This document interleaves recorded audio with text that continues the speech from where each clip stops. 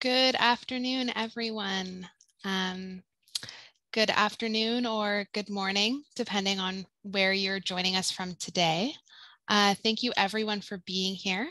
My name is Cassandra Morris. I'm a project officer with the Green Municipal Fund's Capacity Development Team. And I'm here with my colleagues, Kiana and Sharon, who are project coordinators, and will be doing all the behind the scenes producer work today. This webinar is part of our GMF webinar series, where every month we feature thematic presentations focused on GMF programs. This month's presentation is entitled An Introduction to District Energy.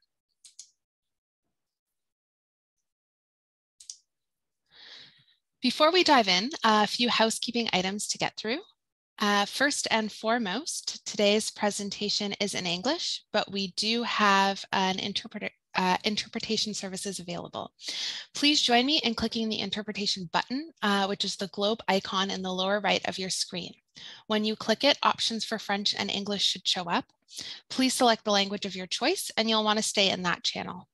A special thanks to our amazing interpreter who will be working hard today to make this possible. Aujourd'hui, nous avons des présentations en anglais. Si vous souhaitez écouter en français, presentations will be in English. If you veuillez want to cliquer listen in le English, bouton please d'interprétation. click on the globe icon. Sorry, I'm pausing because I'm hearing the interpretation. So I'm wondering if I'm in the wrong channel or if the interpretation's in the wrong channel. I'm just going to quickly stop sharing for just a moment because I want to make sure, and then I'll share again. You're all good, Cassie. It's just because you're in the English channel, so just push through. Okay. You should be English for the rest. Sorry. Oh, that makes sense. Okay, thank you. Sorry. Okay.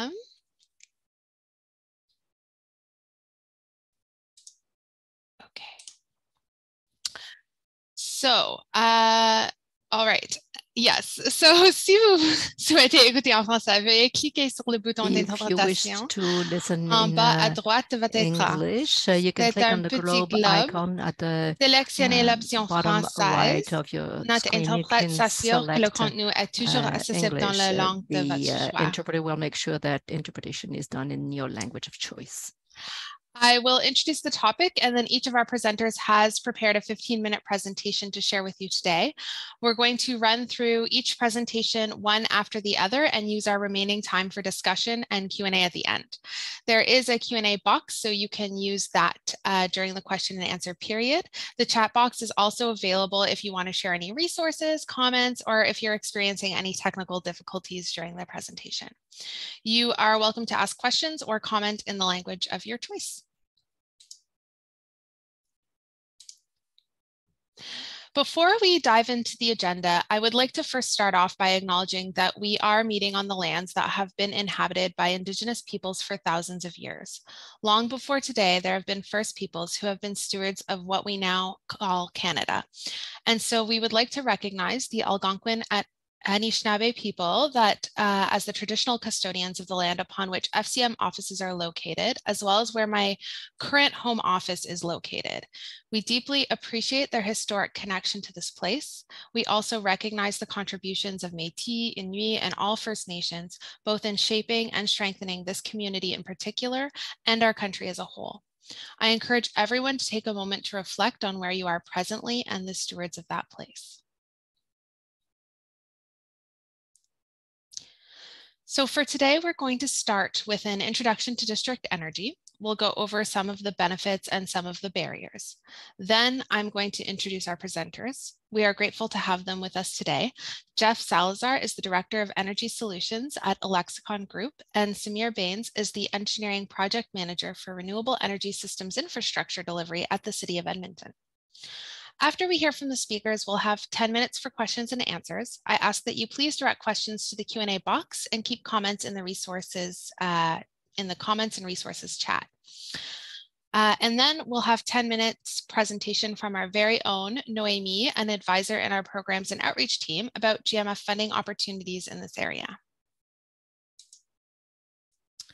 In case you are new to FCM, the Federation of Canadian Municipalities is the national voice of local governments in Canada. FCM's mandate includes delivering programs that build municipalities' capacity to do what they do best, deliver and innovative, cost-effective local solutions to environmental challenges and to enhance the quality of life for their citizens.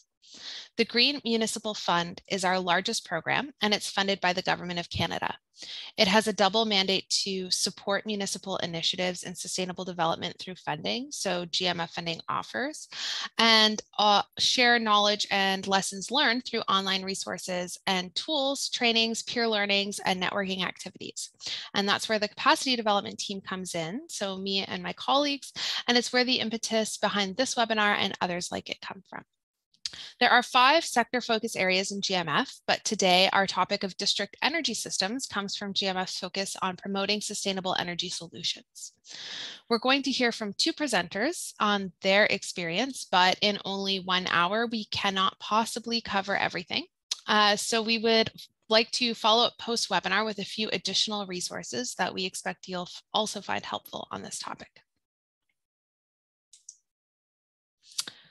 Without further ado, let's begin by addressing the question, what is district energy systems and what are some of the benefits and barriers to adoption?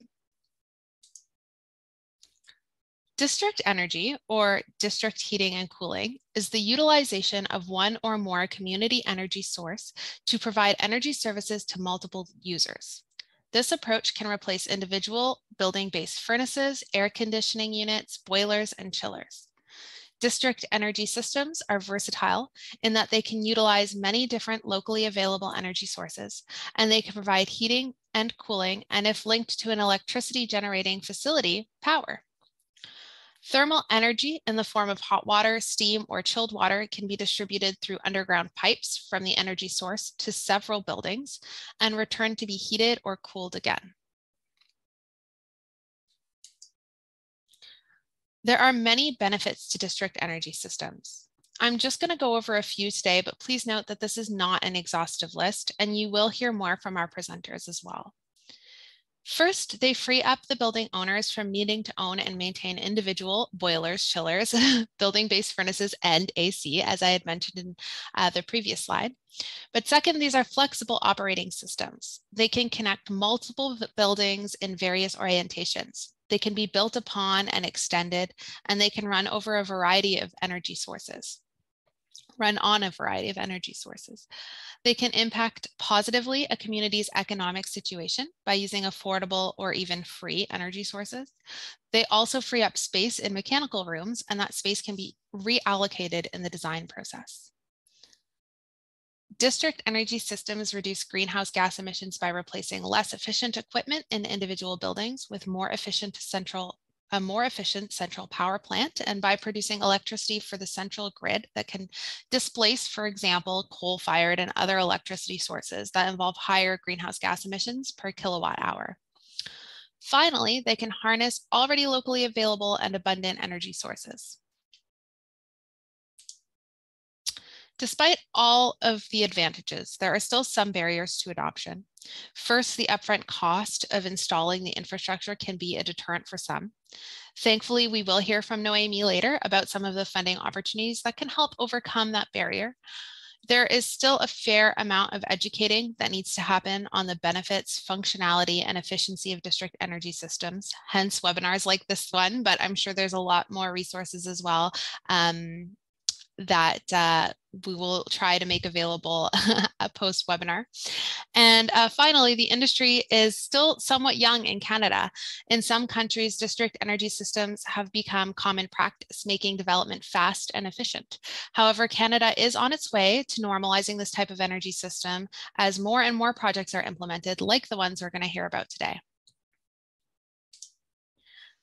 And before I pass things off to our presenters today, I would be remiss if I didn't mention the Sapperton District Energy System in New Westminster, BC, as another example to read up on in your spare time. My colleague, Sharon, will share the link in the chat to the case study that GMF published last year, which highlights a feasibility study and a plan to use waste heat from the Metro Vancouver sewer system to provide heating and cooling to a hospital, as well as a residential retail community and commercial facilities. So without further ado, I It is with great pleasure that I open the floor to Jeff Salazar, the Director of Energy Solutions at Alexicon, as he talks about the project that he is working on in Whitby. I will stop sharing my slides now, and Jeff, you can introduce yourself and share your slides. Thanks, Cassandra, and welcome everyone. So my name is Jeff Salazar. I am the Director of Energy Solutions here at Alexicon Group.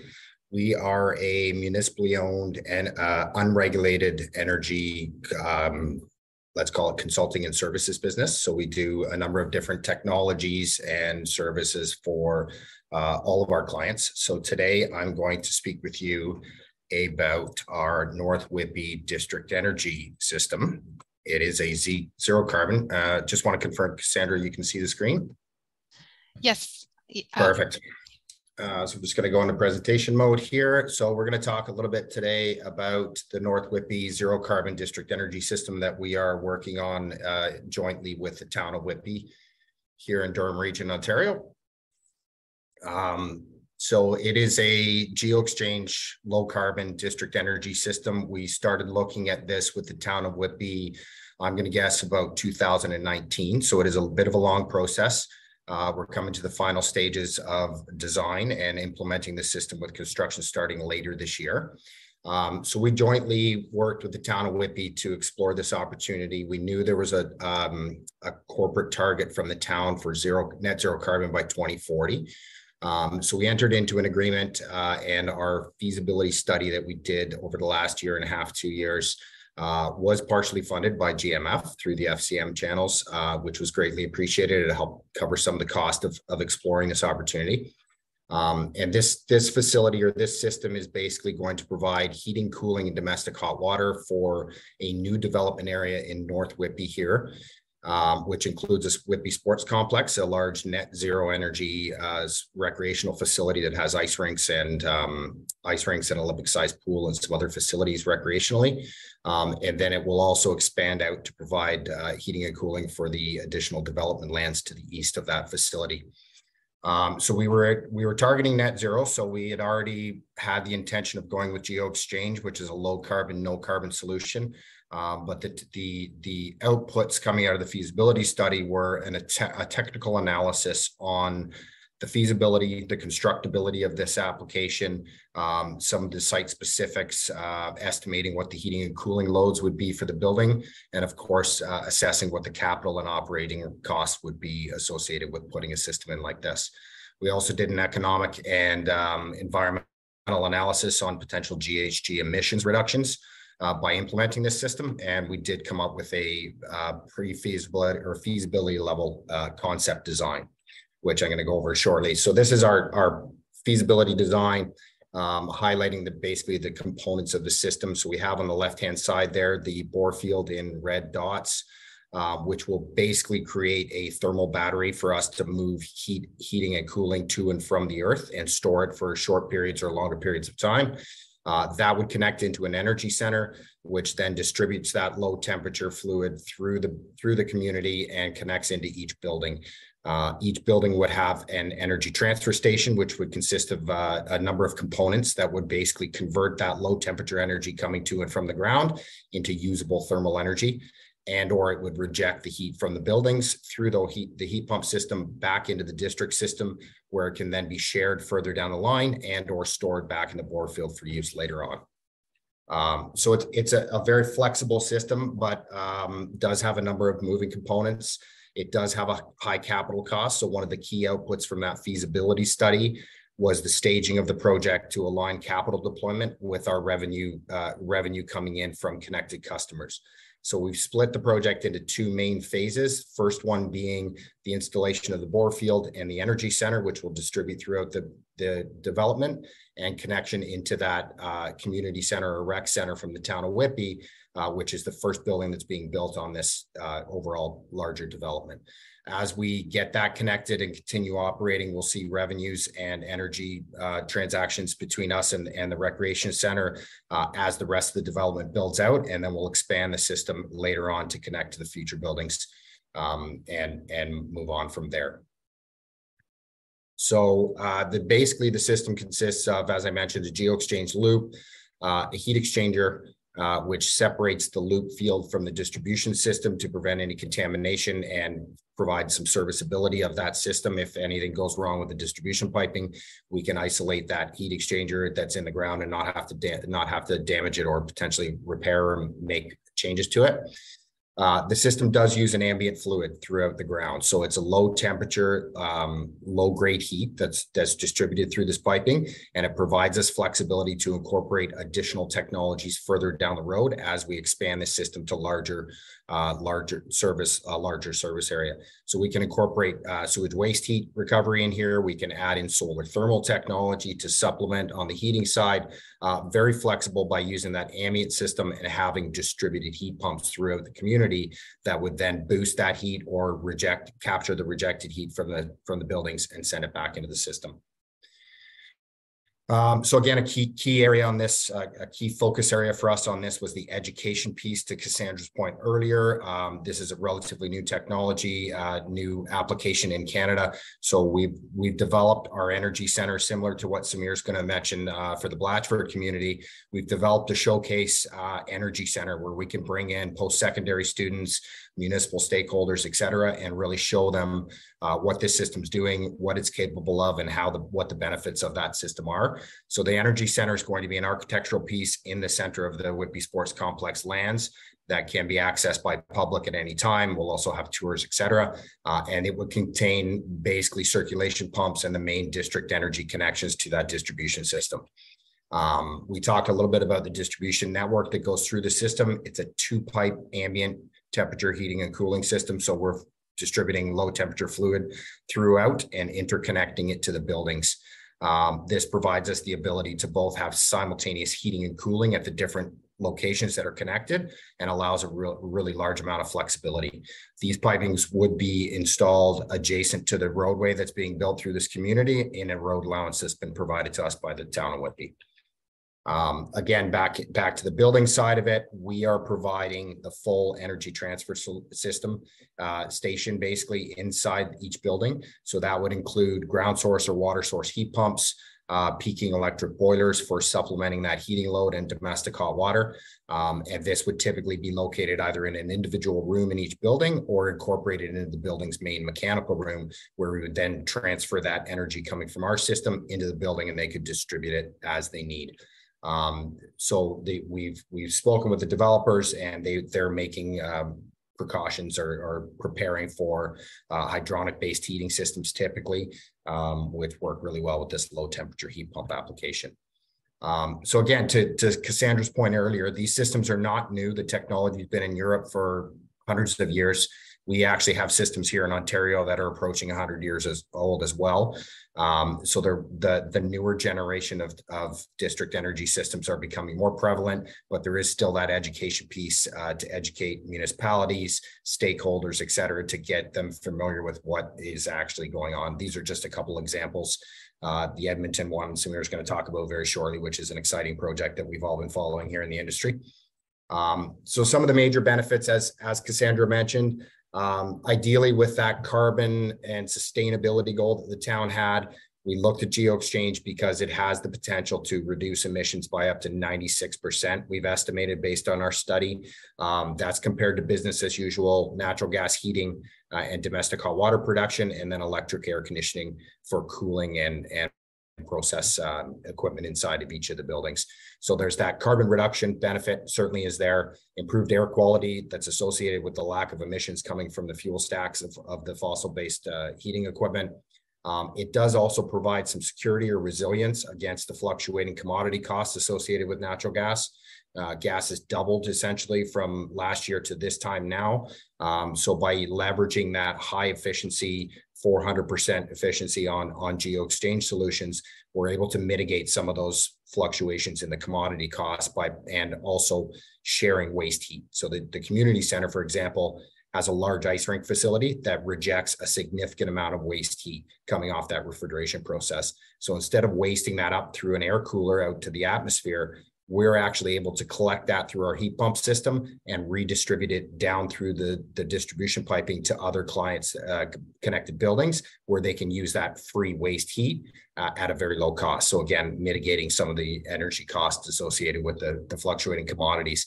Again, we're leveraging a showpiece in the community with that energy center, and we're creating local jobs both from architectural to construction aspects, and then the ongoing operation and maintenance of this system. Overall, it will have a competitive life cycle cost compared to gas-based heating systems, and we're not going to get into the economics today, but definitely competitive as we start getting these multiple technologies, and the scale really helps. So some other benefits to the developers and the communities. Again, reliable thermal energy distribution. We're operating this similar to a gas utility. We own and operate all of the equipment. We provide that service guarantee. We will have technicians on site to ensure you're getting the energy you need. Major building equipment, to Cassandra's point, gas furnaces, boilers, chillers, those are all on our bill now. So we're owning and operating that. Reduce capital costs for the developers in the site, lower operating and maintenance costs because we're managing a good portion of that heating equipment, and longer lifespans on heat pump systems just in general compared to fossil-based systems. So the maintenance costs are lower. And again, back to that thermal energy price stability, we're managing that aspect. So we're able to optimize the system and drive that operating cost lower each year. So some of the risks and challenges, these systems are not without their challenges, certainly. We found in this process, the hardest part about district energy systems is actually getting started. Once you wrap your head around the system and start investigating it and looking at the opportunity, it becomes much easier to swallow and to provide education to the clients and potential customers connecting. They do have a long lead time. So we started this in 2019, I believe, were the initial discussions through pre-feasibility, feasibility, and now detailed design. We're 3 years in, plus or minus the COVID interruptions, and we're looking to break ground starting later this summer with an anticipated construction timeline of 2 years for phase one, and then phase two would be immediately after that. So one of the key aspects to district systems is having an anchor tenant or critical mass of connected buildings so that we know that we're going to be able to generate those revenues and have a sustainable system that's not capitally intensive on day one. And one of the biggest challenges we had was stakeholder buy-in and overcoming what we call the status quo bias. So this level of scrutiny that's placed on these newer, more sophisticated technology solutions needs to be placed on business as usual as well. So if you can get in front of your potential connected customers and the stakeholders and show them the value and the levelized cost of energy associated with going with business as usual, it really opens some eyes to the developer community to really scrutinize their business as usual case as in as much detail as they are our alternative systems, which is a low carbon district energy system. The large capital requirements are certainly a challenge as well. But again, by phasing that in and allocating capital or deploying capital in line with potential revenue streams, it just helps mitigate some of those risks from a financial perspective to get this system deployed, operating, and working as planned. So my screen's blank, but I don't know how my time is. How am I doing for time, Cassandra? You're at 12 minutes. You have 3 minutes left. Yeah. So overall, it's been a great process. We do have developer buy-in, which was challenging to get initially. But once we highlighted some of those challenges that we overcame and the benefits to them in the longer term, the project is moving forward. So we are starting phase one, as I mentioned, later this summer with the community center being the first connected customer. And then as the development continues on, we'll be expanding it.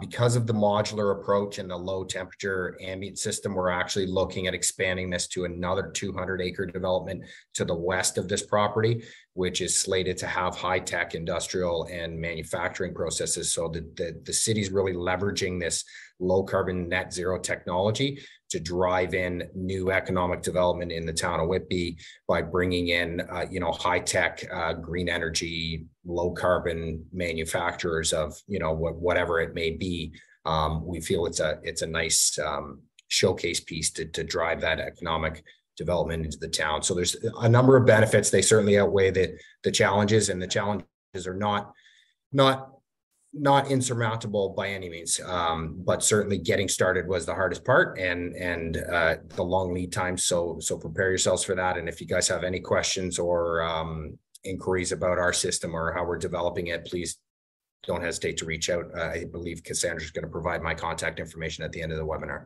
So thank you for your time, and looking forward to hearing what Samir has to say about his Blatchford community.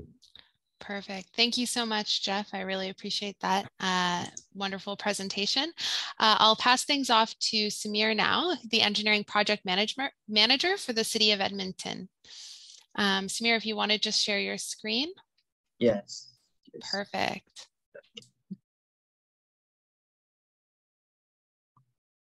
Okay, is everyone able to see my screen?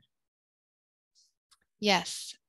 And feel free to, I'll just mention, feel free to drop your questions and comments in the chat. I have noticed a couple comments. I'll bring them up when we get to the Q&A period, but everyone feel free to populate them as they come to you. Sorry, Samir, back to you. Okay, perfect. So my screen's good. Everything's good. You can hear me okay? Yes. Okay, perfect. Morning, afternoon, everyone, depending on the part of the country you guys are tuned in from. My name is Samir Bains. I'm the engineering PM for the Blatchford Renewable Energy Utility team here based out of Edmonton, Alberta. And today I will be guiding you through our challenges. And it's really nice to see that Jeff's challenges that we had faced in the past are not very different. So that's we're all in this together, and I hope to shed some more light on how we've overcome and what we have done here in Edmonton to make this project. So, Samir, I'm not sure what happened, but your audio is just getting quieter and quieter. Oh, can you hear me okay now? Yes, I think maybe your arm was maybe blocking the. Okay, perfect. I'll keep them away. So again, thank you for having me here. So back in 2008, our city council began the discussion of potentially redeveloping the land of an operating municipal airport. The photo that you see on the left is actually the lands of the old airport that we have here. And so 2008 was when the discussions actually started, and then slowly through the years with the discussions and a lot of debating, the airport was closed in 2013, and then in 2014, the council approved a development plan to transform this prime land and real estate into a community that will be focused on sustainable development, and one, frankly, that would also act as a catalyst for transformational land development and path to a more resilient future. So as a result of that, in 2010, the council also set up the vision for the community, which was that Blatchford, which is the name of the community, will be home to up to 30,000 Edmontonians living, working, and learning in a sustainable community that uses 100% renewable energy, is carbon neutral, and also significantly reduces its ecological footprint. And finally, empowers the residents to pursue a wide range of sustainable lifestyle choices. As you've probably read and are thinking, that this vision clearly demonstrates a significant leadership that the council showed, and especially when you consider that this vision was put in place almost a decade prior to declaring the climate emergency. But once the vision was set in place, the council positioned the city administration as the land developer of the site, and then the city staff were tasked to bringing this vision to life. Samir, sorry to interrupt you here. The interpreter can't hear you. I'm wondering if you are in the main channel, or did you end up switching to the English channel? No, I'm in the main channel. The main channel? Okay, I'm not sure what the issue is. Okay. Is there anything I need to go back to here and update? Oh, okay. No, I guess it's the microphone. I'm not. Maybe just speak a little closer to the mic if that's okay. Sorry, I just got the notification. Okay, carry on. Apologies for the interruption, everyone. No problem. Clearly, we cannot talk about sustainability and resiliency without addressing the energy question. So to reduce the energy in a community, you first have to clearly understand what the energy sources are. So as you can see from the pie chart on your left, the homes and buildings account for 37.6% of the energy usage in Edmonton, which is significant. Based off of this, this then equates to 5.8 million tons of CO2 emitted every year. So this clearly means that in any community, which is going to be primarily homes and buildings, we need to focus on reducing the energy as a first step, and then using renewables if we want to make it even more sustainable. So as part of that, the city of Edmonton, being the owner of the land, started to invest in the system to meet the vision of the community and to also start the process of reducing the GHG emissions. And our modeling essentially showed that homes and buildings in Blatchford will be emitting 75% fewer GHGs than a typical neighborhood outside of Blatchford or BAU case. And then at a full build out, it is anticipated to save about 30,000 tons of GHG emissions. So essentially the entire neighborhood's heating and cooling needs will be met by renewable energy system. And then now the biggest question was how to tackle the GHG emissions from this community. As a result, there were 3 pillars that were developed. First one being the conservation, second one being the efficiency, third one being renewable. So the first one essentially is that we need to be able to build high performance buildings, because that's what we need to reduce the amount of energy usage at. So to address this, Blatchford team developed its own green building codes, which ensure that within the development, the vision for energy conservation and sustainability was met. Secondly, efficiency, which meant implementation of a district energy sharing system, including the ground source heat pumps and the geosources, was also created in providing residents with the heating, cooling, and hot water services. And then lastly, you can't complete the whole process without incorporation of the renewable energy sources, such as your geo-exchange, sewer heat exchangers, and then the solar PVs as a primary source of thermal energy to further reduce the GHG emissions. Then came the implementation piece. So a lot of technical work had gone into this before the city essentially landed on using a district energy sharing system. Some of the factors that were very influential in this consisted of site context and simply the history that's connected back to it, and then the Edmonton's climate, because we see a fluctuation all the way from -40 to +40 in Edmonton. And then a bigger question, as Jeff also pointed out, the financial barriers or the financial implications of it. Very cost heavy, very capital intensive investments. And then clearly the GHG emission targets, and then emerging technologies in the sense that we kept the door open using a nimble approach to be able to incorporate any new technologies that we could incorporate in the future as the development took place takes place over the next two and a half decades. So by analyzing all of these factors, City Council ultimately decided that we would have an ambient temperature district energy sharing system, which is similar to what Jeff's team is implementing in Whitby. So ambient system would then also reduce the further energy consumption on site, and then additionally adds the flexibility for tying in other renewable energy sources in the future as well. Now, ambient EE system combined with renewable electricity would be the perfect potion for achieving the 100% renewable energy goal at the end of the day. Now, talking more about the district energy piece, in 2016, the site work started on the construction and development of the district energy field, as well as the piping network. So as you can see on the left is our first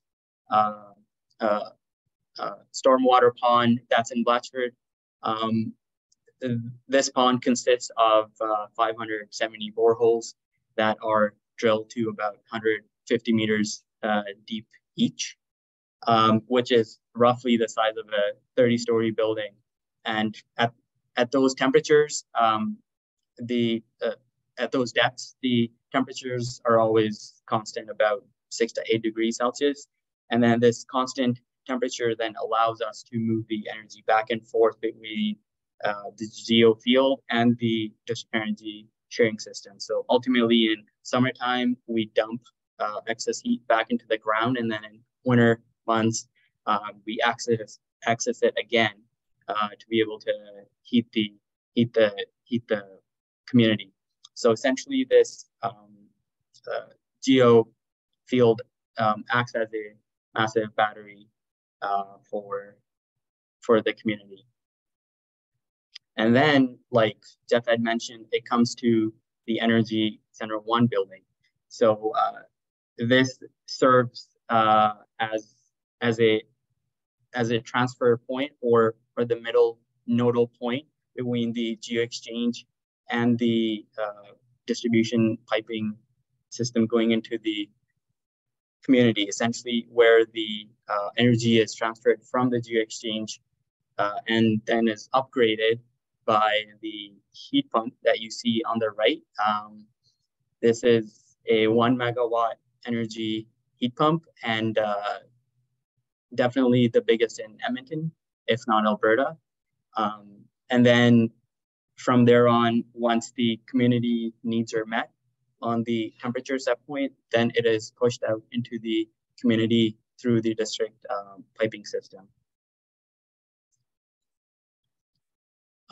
We had to start from somewhere. So the map on the left shows us the implementation and the area of stage 1. As you can see, there's the geo-exchange field, there's the energy centers, there's the community distribution network. And then that was stage 1. And now we're moving on to the right, which is going to be a full build out for the next 20 to 25 years. And as you can see, there will be multiple energy centers serving different areas of the community itself. And all of these energy centers are going to be connected with each other and will support each other's loads and assist with meeting the community needs. And then also this nimble approach of development leaves us open to adapting to the rapidly evolving world of renewables as well. Because as the investment in the renewable energy grows, we would also want to build the system in phases to be able to adapt any new technologies. So, and then the next is all of this gets tied together with the Blatchford Renewable Energy Utility. So being a municipally owned utility, which means we're not regulated by Alberta Utilities Commission, like ATCO or any other gas utility. Council is our driver in making all of these commitments and also the direction guidance. So at the end of the day, they're the ones that operate, assist us in managing and operating the utility. As a result, in 2016, the BREU team was established to manage all of this. And generally speaking, the renewable energy also comes at a cost. So therefore, City Council, as part of their fiscal policy, mandated that any customer in Blatchford is not going to pay any more than that they would pay elsewhere outside of Blatchford limits. So essentially, anyone living in Blatchford is going to pay at most comparable fee to what they would pay elsewhere outside of the city to make this vision come to life. Partners, building and operating such a system, such a utility is a very collaborative effort. And the council vision for the community and their involvement also shows that they are committed to achieving their vision. And we rely on our external partners, as you can see a bunch of them on the left here. EPCOR being one of the ones that we use for billing purposes for the utility. Some of the challenges and the opportunities, again, very capital cost intensive to begin with. Funding gaps is also another one.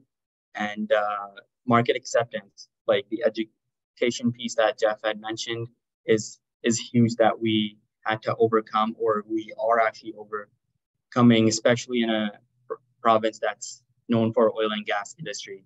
Lastly, the ability to incorporate and showcase any new emerging technologies, and then also these significant reduction in the GHG gas emissions, along with just the opportunity for us to provide this platform and showcase Edmonton as a leader in the renewable energy is amazing. So planning for future, the city council's vision, the mandates all put us in line to what the environmental strategies area within the corporation has done. And this also reaffirms the commitment to fighting the issue of climate change and reducing the GHG emissions. With that, I thank you. And if there's any other questions, feel free. Thank you. Perfect. Thank you, Samir. I appreciate that presentation. Very informative, very interesting project. So without without taking up any more of the time, I'm going to get right to questions because I know we've had some sitting here waiting. There was a comment that came in during the presentation that said the long lead time that Jeff speaks about. I would think that as these systems come on board and prove out, word will get around and the lead time will diminish. That's my hope anyways. More of a comment, but I just wanted to put it out there in case you guys would like to comment on that. Have you noticed the lead time diminishing as more and more projects come on board? Yeah, it's a great comment, Cassandra. And yeah, to your point earlier, you know, as more of these systems become available and implemented, the resources, the staffing, the engineering firms, the turnaround times, the developers that are looking at this on day one as opposed to later in the process, certainly going to benefit the adoption of these systems moving forward. And hopefully those lead times will drop down, you know, accordingly. Mm-hmm. The following question is, this project is implemented in a new development, so I assume undeveloped land. This is actually true for both of you. Do you think this kind of project is feasible in an already developed area? I can take that one if Samir doesn't want to. Yes, so both these communities are new developments. District energy can be implemented in existing applications. That there are some additional challenges to install the distribution piping, but certainly if it can be coordinated with other infrastructure upgrades, if there's a water main that needs to be replaced, that would be the time to install district energy pipes. And the challenge also becomes converting existing mechanical solutions and the building loads associated with those mechanical solutions to a lower carbon, lower energy heat pump solution if you're going that route. But there are other alternatives like biomass or CHP that can be used for redevelopment or existing applications. Perfect, thank you.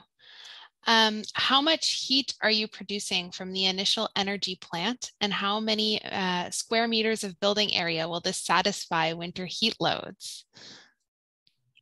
So maybe I can take that Sure. one on, as we're in operations, Jeff. Like I was saying, this is a very flexible system. The first energy center is planned to have close to 4 megawatts of heating load and 4.5 megawatts of cooling capacity, which is expected to sustain close to 3 to 4 stages of development in Blatchford, which means, and again, that is dependent on what type of building is being proposed by the builders to build. If they're planning a high rise, or if they're planning a bunch of apartment style buildings, the number of units. So it depends on essentially the type of building demographics as well. Right now, we are working with a couple of multi-family site developers, and we have fee simple townhouses connected to the current system. Okay, thank you. Did the municipality, and I think this again could apply to both of you, so did the municipality have to change any bylaws or requirements for buildings to be built district energy ready? For example, allowing buildings not to have conventional heating and boiling systems, requiring hydronic heating, etc. I can take that one because that's been a challenge for us here in Durham region. So yes, the town of Whitby has a Whitby Green Standard, very similar to the new tiered energy building code, national building code. That's part of the challenges we're facing is current building code doesn't require a connection to an existing district energy system. There's no mandate or bylaw that requires customers to connect to it. So we really have to express the value of connecting to it versus doing business as usual. But certainly to Samir's point earlier, building a better building drops that energy requirement. And really, when you look at it from a larger perspective, you can heat a lot more energy, net zero energy or low energy homes with a single geo-exchange solution than you can conventional homes. So certainly those bylaws are challenging to negotiate and implement. There's regulatory requirements, et cetera, but the building code adoption will help drive some of that change that we're looking for in the building sector to really implement a lot of these systems. And if I may add to that, actually in Blatchford specifically, because it's council driven project, there was a creation of a new bylaw, especially for the Blatchford lands, that was put together and then approved, which mandates that any connection in Blatchford must connect to the district energy sharing system, along with following the green building codes that were also specifically generated. Oh, Samir, your mic got covered again. Sorry. Can you repeat just the last sentence? Yeah, so the council mandated the connection requirements as part of the bylaw creation and adoption, specifically for the Blatchford team or area, sorry. And then along with the implementation of the green building codes, as well as the architectural guidelines that the builder has to follow within the Blatchford service boundary. Okay, great. Can you talk about the ROI of projects, return on investment? the projects was one of the questions. We're a little bit early in the development stage to have done a full economic analysis, but typically we're targeting a typical utility type rate of return on these projects. So low, high single digits, low double digits, and maybe in the low teens. They are long-term infrastructure plays, so we're not in those large margin response areas, but it's the steady cash flows and the revenues, and that's what really drives these businesses home. It is a bit of a risk from a capital perspective, but that guaranteed the contracts and terms allow for that risk to be mitigated to allow a let's call it a conservative margin. Great. So it's I'm thinking, oh, we only have time for like one more question, and there's a couple questions here. I'm trying to get to all of the questions, but if we don't get to your questions today, we do have we'll send out the emails so you can follow up. Is the Blatchford area planned only for residential development? And how do you manage the peak loads and heat exchange if all buildings have the same heating and cooling needs simultaneously? So Blatchford area has a mixed bag of buildings that is going to be built. And there was actually a special zoning bylaw that was also put in place for mixed commercial, residential, so no single families, all high dense residential, and then also any office space. So it'll be a city within a city, technically. And then we already have the LRT line that is going to be running in the community itself, which makes the transit ride from the community to downtown core under 10 minutes. So the community is very accessible in that sense. And to tackle the issue of the peak loads, currently we have enough capacity to adjust to any peak loads. But again, being nimble in our approach as the load profile grows along with the building lots also growing, we will be looking for solutions and adapting accordingly at the time. Okay, thanks, Samir. Okay, this is the last one really quick. What tools do municipal governments have in their toolbox to get commercial builders adopting district heat systems? This comes back to having a proper green standard that either incentivizes or enables developers to take that leap to go to that next level of performance and tie to these district systems. Really comes down to regulatory implementation and bylaws like they've done in Edmonton, as well as those higher tiered green standards that require, expedited permitting or developer incentivization by reducing the development fees associated with going to that. It's challenging, but certainly there's opportunity there to convince these developers to build these buildings accordingly and connect to that system. Thank you. Thanks. So I am now going to pass things over to our Noémie, who will talk a little bit about some of the funding opportunities here at GMF. So Noémie, are you with us? I'm here. Hi, Cassie. Perfect. Hi. Maybe just say next and I'll flip the slides for you. That sounds good. So I don't need to share my screen just to confirm. No, can you see mine? Give me a moment. I think I shared mine just in case, so we may have doubled up here. Okay. Sorry for the delay. No worries. All right.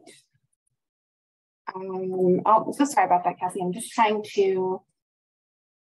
I can have it so that you share yours if that's easier. Perfect. You can see it. Thanks. Sorry for the delay. All right. So what I'm going to do today is give you all a little bit of a speed tour of our funding options in the few minutes we have left. So I work as a funding advisor with the Green Municipal Fund, which is our largest funding program at the FCM. So we've been around for just about 20 years now. And very broadly speaking, we work across 5 sectors. So energy is our biggest one, I'd say, or at least our busiest one. And that's where I'll focus in today, given the topic of the webinar. But just quickly, in case it might touch on some of your work for some of you who are attending, we do also have funding for transport projects. So that could be active transport or projects looking at modal shift. Water, so stormwater management, wastewater management, potable water conservation, as well as solid waste management, so diverting waste from landfill. And finally, land use. So right now that's all focused on brownfields projects. And as you can imagine, there's often lots of overlap across those sectors and projects that we've worked with. So if you have any projects where you think there might be some alignment, definitely reach out and we can see maybe there's a way that this funding can support your work. So in terms of what that funding looks like for dollar amounts, we can fund projects at a few different stages of the funding or a project life cycle. So if you're early on, we have funding for feasibility studies. So that can include business case development, engineering studies, estimating the anticipated environmental benefits. And Jeff, it was neat to hear earlier on that Whitby and the Lexicon Group had accessed some GMF funding for the feasibility study for the project that you presented today. So that funding can go up to a maximum of $175,000, and it's just a grant, which is just great. If you're a bit further along, we have funding for pilot projects. So that's a grant of up to $500,000. And that's really for projects where maybe you're testing something at a smaller scale or a temporary test. So we have funded a couple of district energy project pilots actually, but I would say typically those tend to fall more into studies or capital projects, because given the nature of these big systems. And finally, for capital projects, we have a mix of loan and grant. So most of it is a loan. The grant is worth 15% of the loan to really help offset the interest rate. So usually we're able to offer a really competitive rate in the loans that we have. In most cases, the loan is capped at $10 million, but we've been able to approve a few projects that go well beyond that when there's a lot of really interesting elements to projects. So if you have a need for a loan that's within that $10 million bracket or higher, definitely let's chat about it. If you could jump to the next slide, I wanted to share a little bit more detail on the funding we have specifically for district energy. So there was a question about this in the chat earlier, and we do have a funding stream under our core energy offer that is really specifically designed to support these types of projects. So that again can be at the feasibility study, pilot project, or capital project stage. And just a couple of examples of the types of projects that may be eligible. It can include energy generation from waste or from landfill gas.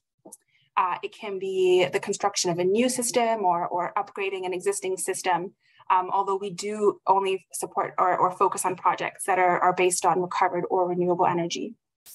Or if you have an existing district energy system where you're looking to move away from fossil fuel use to a low carbon energy source like residual biomass, that's something that could fit as well.